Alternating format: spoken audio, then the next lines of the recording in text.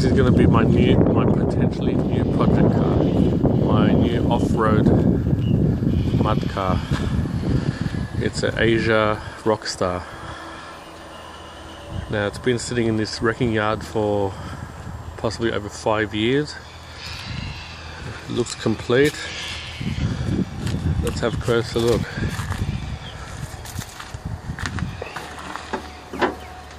So it's the Carby version engine.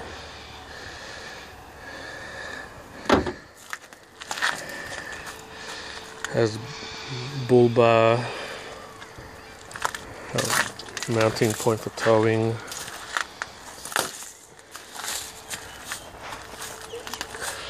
Got a roof storage rack. You know, decent quality tires, but they could be replaced. Got roll bar inside, official perfect roll bar. So it has what I need. Now I originally wanted to get a Suzuki Sierra, as everybody else has, but Suzuki Sierras are done to death. So I saw this and decided I'm going to get this one. Has a similar wheelbase and should do the job, and it's more complete because I was going to look at a Suzuki Sierra, however it's missing pieces, no tow bar, no front bar, bull bar, no roll bar, nothing.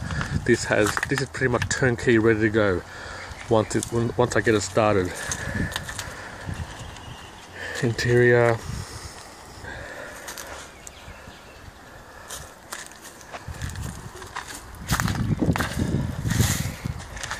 pretty much just needs, you know, look over, headlights.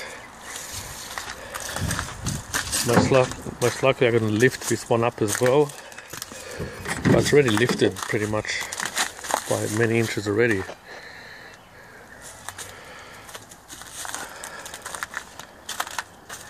It's only got 136. So tell me what you think. Is this going to be a good car or what? For amateur style off-roading. Nothing crazy, not monster rally, but just fun off-road driving.